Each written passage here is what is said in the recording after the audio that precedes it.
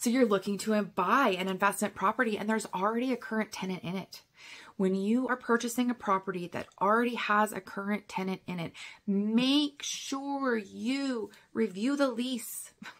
Make sure that you have a term, that you are getting their security deposit transferred over, that you are getting their walk-in report. You need a copy of all of that for the tenant, because you are then essentially going to become their landlord, and you need to make sure that that tenant file is there. So can they share with you the walk-in report, the current lease, review the lease prior to the removal of your conditions, make sure that you retransfer the security deposit, and if you can get their, introduction and their questionnaires and any facts that you have on that tenant, make sure you can try to get that full file transferred over to you prior to possession so that you know what tenant you are acquiring.